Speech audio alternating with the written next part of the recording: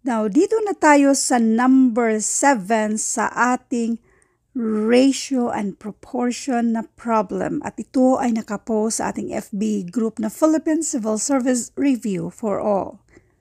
Let's read the problem.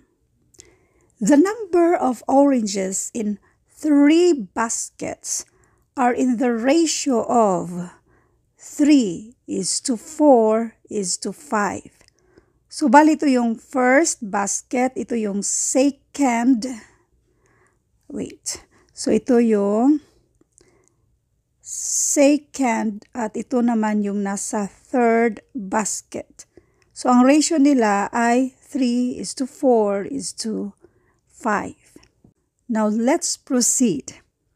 In which ratio the number of oranges in the first 2 baskets? Ito yung first 2 basket, yung first and second. Must be increased so that the new ratio becomes 5:4:3. Magiging 5 yung first basket, yung second basket daw ay magiging 4:3. Naintindihan nyo ba yung given? Ang given dito, yung nasa first statement, yung 3 baskets na yan, ito yon, yan yung ratio nila, 3:4:5. Now, sa next dito, yung ratio naman, the number of oranges, sa mismong first and second basket, yan lang yung in-increase. Therefore, yung third basket, yan yung pariho lang yung number of oranges. So, ang in-increase lang dyan, or yung napunuan lang ng mga oranges ay yung basket number 1 at basket number 2. So, ang next natin gagawin, dito tayo sa same lang yung number of oranges, hindi in-increase. Dito tayo sa third basket. Yung third basket na yan, yan yung i-multiply natin. 5 times 3, and that is 15.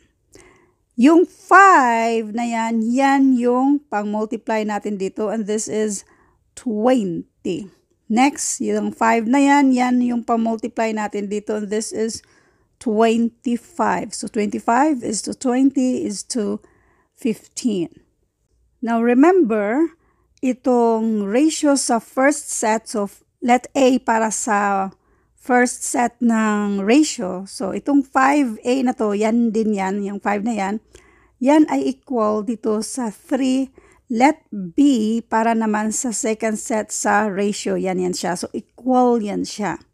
So, ngayon ang next natin gagawin itong 3 na ito, i-multiply natin dito, and this is 15. Next, yan ay i-multiply natin dito sa 4, and this is 12. At yung 3 na yan, i-multiply natin dito sa isang 3 sa first basket. So, 3 times 3, and that is 9. Now, kunin lang natin yung difference dito. So, since same lang naman dito, so wala tayong difference. 0 yan siya, yung nasa third basket. Sa second basket, 20 minus 12, and this is 8. Sa first basket, 25 minus 9, and this is 16. Now, itong 16 is to 8, ay masimplify natin yan by finding the greatest common factor, which is 8.